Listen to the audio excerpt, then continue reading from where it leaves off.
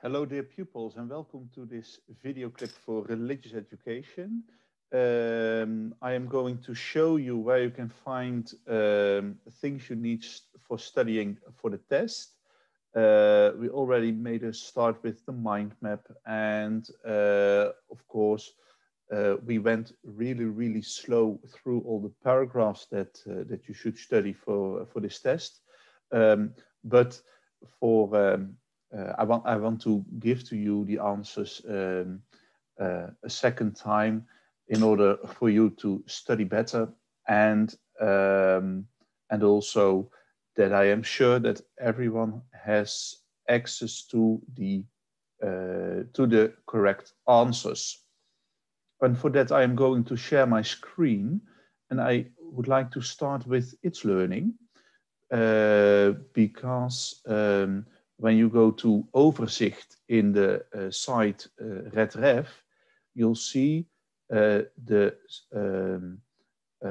the paragraphs you should study for this test, and also in the there are some PowerPoint presentations also with correct answers to be found as source, as bron with the test. And of course, in the planner, you could find, you will be able to find all the PDF files on the matters. Yes, so there you have it. And well, all the paragraphs with the date, those are the ones you should study. Yes. Well, all that being said, yes, I want to go to paragraph 1.1. I'm going really quickly through the answers, and as said, I guess 1.1 of that paragraph you can find all the answers already on It's Learning in a Word document, but I will give them again. So I go immediately to the knowledge checks. What is the worldwide population of the Jews? And well, it is to be read, where was it? I made some notes in my own book. Oh, of course, here. There are approximately, ongeveer, approximately, it derives from the Latin appropinquare, which means naderen, to come nearby. So approximately means bij benadering of ongeveer. More or less could be a translation. 15 million Jews worldwide. Question 2. Where in the world do most Jews live? As you can see from the map on page 5, most Jews live in Israel. And when you go to this map, you'll find here that Israel counts somewhat as 5.5 million Jews. The US also a bit less, but only a little bit less. 5.2, 5.3 million Jews, and all the rest are really less than that. Question 3: who is the founder of Judaism? The founder of it is said here. The religion goes back 4,000 years and was founded by Abraham. What makes a person Jewish? A person is Jewish because they are born Jewish.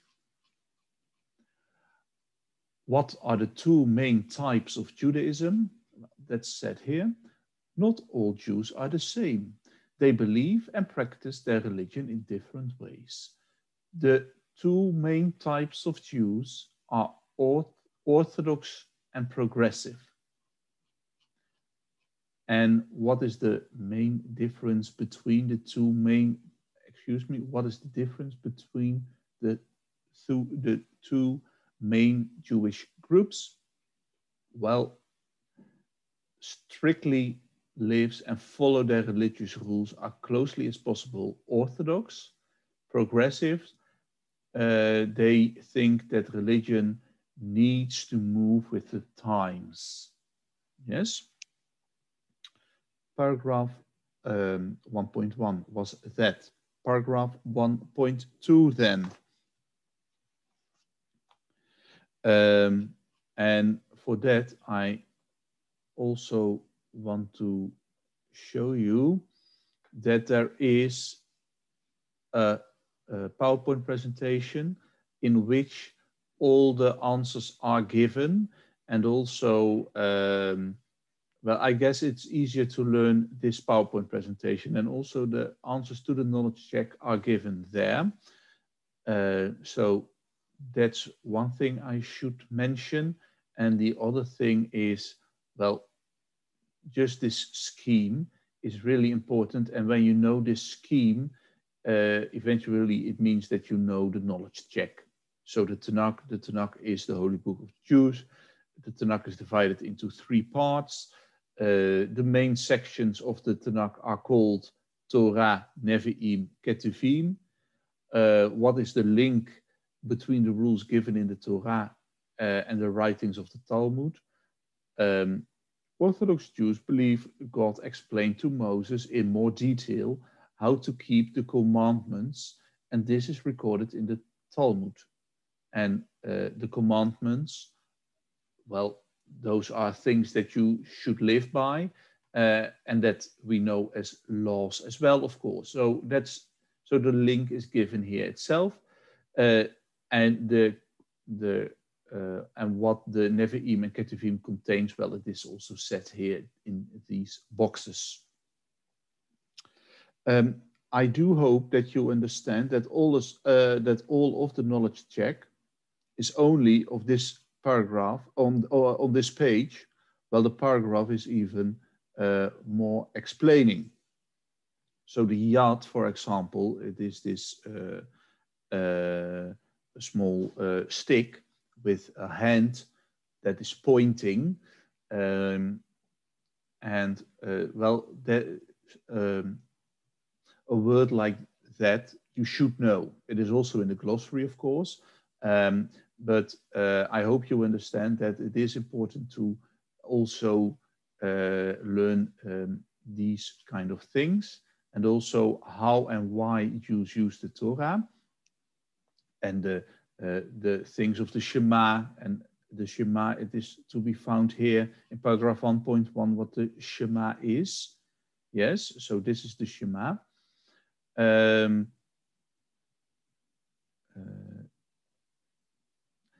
These are things you should read once or twice.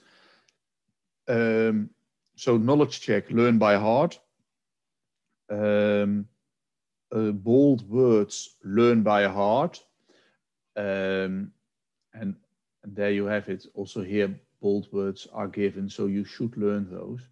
And I guess you learn them in connection. So because of that, you will, well, it is good to read this page, for example. And in our mind map, we have made a branch that is also explaining the things that are given here. Yes? Paragraph 1.3. I am going really, really quickly, as you can see. What type of relationship do Jews believe that they have with God? Jews believe that they have a personal relationship with God. Where do Jews believe that they can go to escape God's presence? The start of the second paragraph of this chapter. Jews believe that there is no place they can go to escape the presence of God. Where do Jews go to worship together? Jews can and do pray privately and alone, but most Jews will also make time to worship with other Jews in the synagogue. So only the second part of this sentence is the proper answer to the question that is given. But well, to know that Jews can and do pray privately as well is good to know. Yeah. What is the meaning of the word synagogue? And here it is said, the word synagogue means gathering. Gathering, verzameling. And the word together is also that people that they have gathered. Yes, so what is Shabbat? Shabbat is the holy day that lasts from sunset on Friday until sunset on Saturday. Yes, and the next paragraph is on Shabbat as well.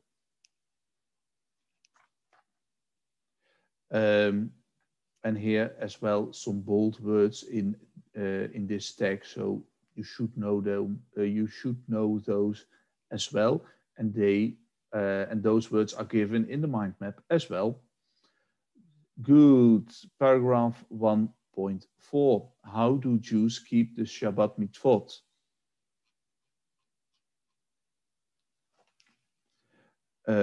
Why do Jews keep the Shabbat mitzvot? And that was a hard question, but I would say in the Torah, Jews are told to keep one day a week aside as a holy day. In the fourth commandment, or mitzvah, plural mitzvot, God tells the Jews not to work on the Shabbat. They are to keep this one day holy as a day of rest dedicated to God. So the short answer is because God, because they obey God, and God gave the rule that they should keep that day holy. Yes, they are told, are to keep. So it is, they are obligated to. What does Shabbat gives Jews time for? The Shabbat is kept as a special day to spend with the family and to worship God. So those two things are basically what Shabbat is, how it is celebrated. How many precise jobs does the Torah forbid on Shabbat? The Torah lists 39 jobs that cannot be done once Shabbat begins at Friday sunset. And that's also the answer to question 4. When does it begin? Well, and question 5 then, when does Shabbat ends? Shabbat is then kept until Saturday sunset. Yes. And well, how is it celebrated exactly? So not only what the fact that they should rest, but also what is done at home and in the synagogue. Well, that is explained in the boxes. I recommend read those boxes once or twice. Don't learn them by heart. Only, of course, the bold words. Yes? Paragraph.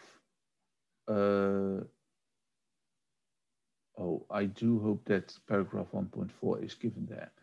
Paragraph 1.5. Why do Jews keep kosher? And well, the knowledge checks are a bit hard, I guess. What are the food laws in Judaism known as? Well, the food laws are known as kosher rules. And then where do Jews get their food laws from the Torah. The Torah clearly states what Jews should and should not eat. Give one reason why Jews follow the kosher rules. And that is given here. Keeping to the food laws laid down in the Torah is another example of how Jews keep the mitzvot. And as you remember, I do hope that you remember it, the mitzvot, it means the commandments of God that are given in the Torah. Yes, so keeping the Shabbat is one of the mitzvot, and also eating in a kosher way is also keeping the mitzvot. Yes, and those rules you really should learn. And if I stand correctly, I have a paragraph on kosher as well in its learning, and well, there the answers are given, but also in bullet points, in not that many words, in a few words. What are those kosher rules then? Yes. And then, of course, the good share screen and paragraph 1.6. What happens when Jews are born?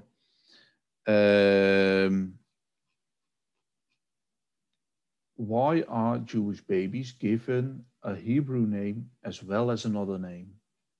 It is said here. The Hebrew names help to link generations together as the tradition is continued. Yes, and that it has a specific meaning, that Hebrew name, well, that is explained in this paragraph. But the answer to the first question is in this paragraph. What is the name of the ceremony that boys go through at 8 days old? Well, that is given in this small text, and this is a part of the proper of the main text. So please do not forget. In order to fulfill the covenant with God that was first made by Abraham, Jewish boys are circumcised 8 days after their birth. This is known as the Brit Milah, which means the covenant of the cutting. So the Brit Milah is the answer to question 2. Why do boys go through this ceremony? In order to fulfill the covenant with God that was first made by Abraham. How is the birth of a girl celebrated in the synagogue? Well, that is given in this paragraph. On Shabbat after the birth of a girl, the father is usually asked to read from the Torah in the synagogue from the Bima. This is a great honor. The name of the baby girl is usually announced, and the rabbi will say a blessing for her. Yeah? And question 5, I will skip it because the next paragraph is on the matter of bar and bat mitzvah. Yes? What are bar and bat mitzvah ceremonies for? In Judaism, boys and girls have separate ceremonies to mark the age at which they are considered old enough to take on their religious and moral responsibilities for themselves. Considered, beschouwd. Ja, ze worden beschouwd als, ze worden gezien als, they are seen as old enough to take on their religious and moral responsibilities, verantwoordelijkheden. So that they should act and behave in a certain way, and that they are responsible to do so. Religious and moral has to do with values and act according to those values. Question 2. Before these ceremonies take place, who is responsible for a child's religious duties? Up until this time, the parents are expected to make sure that their children perform their religious duties. Why do boys and girls have the ceremony at different ages? Girls are believed to mature earlier than boys, and so they take on religious duties at the age of 12. As boys do so on the age of 13. What is the meaning of the phrase bar and bat mitzvah? Bar mitzvah means son of the commandment, and bat mitzvah means daughter of the commandment. How are the ceremonies in the Orthodox synagogues different from those in progressive synagogues? And that's just basically this text here. Okay, then paragraph 1.8.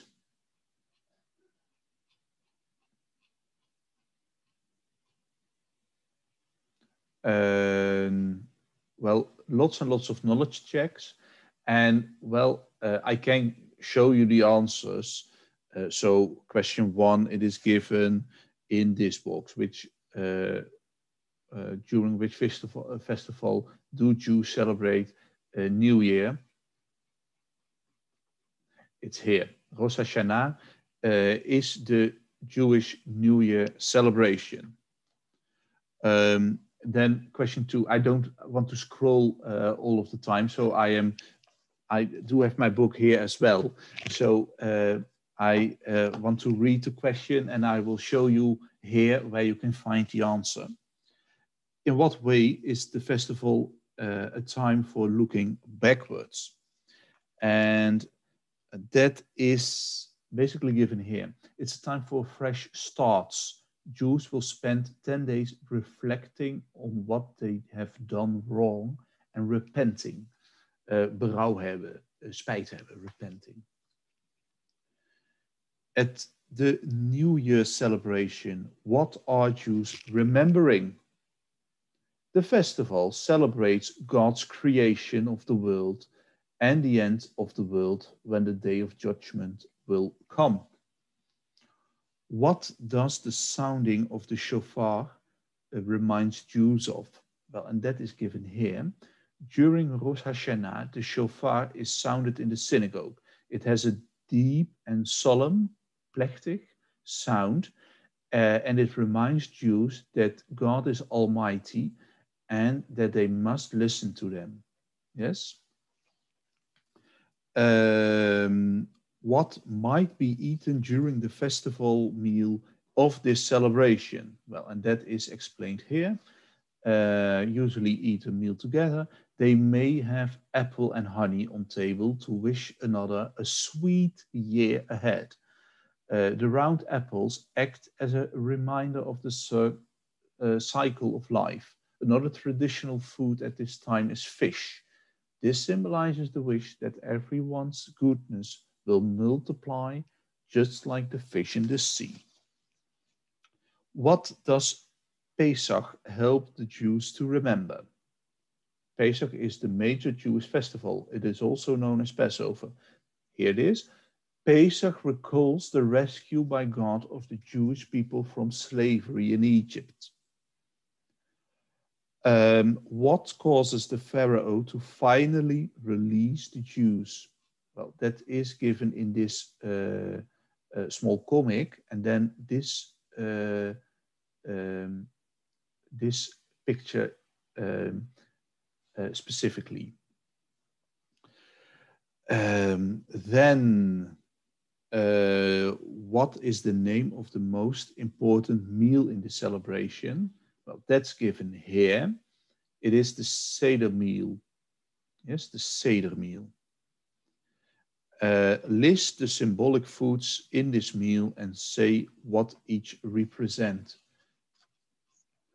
Please see this image and learn it. Yes? And the last question. How is the story of the Jews' escape from Egypt retold during this meal? Well, that's given in this text. It's from the Haggadah. Yes? And there are questions asked by the youngest member of the family, of the participant of the meal, and the answers tell the story. Okay, then I want to open a new share screen. Yes, again, paragraph of It's Learning, and I want to show you paragraph. So, Judaism 2.1, believe on God. The answers are given there, and also a small note.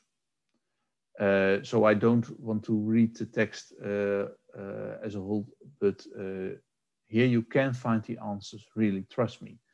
And I also want to show you paragraph, this PowerPoint presentation. And so this, well, please learn it. Also the word covenant.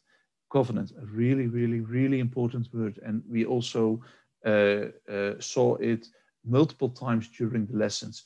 Please remember this word. It's a really important word. Yes? Well, this is also important, the descendants of Abraham. And here you have the answers to the knowledge check. The answers to the knowledge check of paragraph 2.2.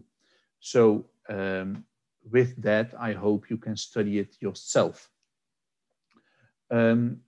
As said in the things you should learn for the test, also the story of Moses, well, it is to be found in this PowerPoint presentation as well.